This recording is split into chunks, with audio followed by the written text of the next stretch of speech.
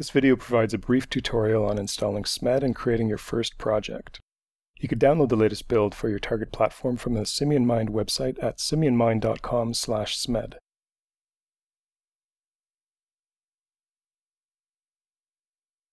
When the download completes, run the installer and follow the installation wizard. Finally, click Finish to launch SMEd. The SMEd application is divided into 4 areas by default.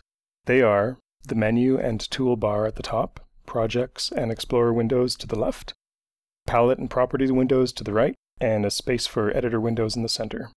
You can rearrange the windows as you like, and SMEd will remember your preferences for future sessions. If you wish to restore the default arrangement, just go to the Windows menu and select Reset Windows. To create a new project, click on the New Project tool in the toolbar, or select File, New Project from the menu bar. The New Project wizard appears. Select the SMEd project template if it's not already selected, and click Next.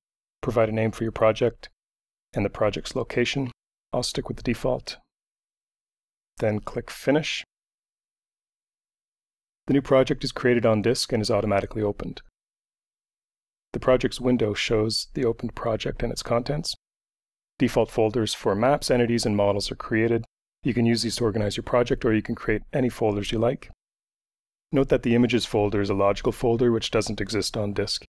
It contains links to image resources, which I'll add in the next tutorial.